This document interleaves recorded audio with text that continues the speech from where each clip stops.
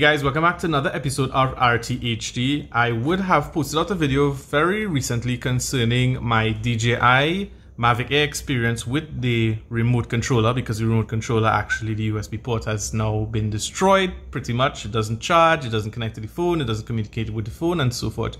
So I have been very, as I said, disappointed about it. But I just realized that in the meantime, while I'm trying to get that fixed, that my Mavic Air actually has Wi-Fi, so I can actually use my phone in the meantime to do some basic shots out there. So thank goodness I don't necessarily have to wait for that remote controller to come in to be able to fly it a little bit. However, remember guys that the Mavic Air Wi-Fi, of course, will not be as far, it wouldn't communicate as far when you're using your phone. So you have to make sure, of course, that it's within some level or range, you know, that is nearby. You don't want it to fly away and so forth like that. I'm sure you could set the return to home and so forth from the phone, but I'm just giving you guys an update that all is not entirely lost, though a new remote controller is going to cost $250 US, which again, I would not like to have to spend, but if I am really desperate, I may have to spend. I also actually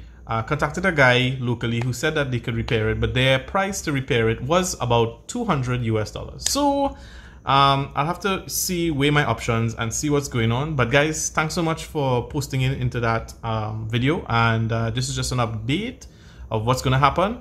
More tech to come, hopefully. Run out of ideas though, so let me know. Bye.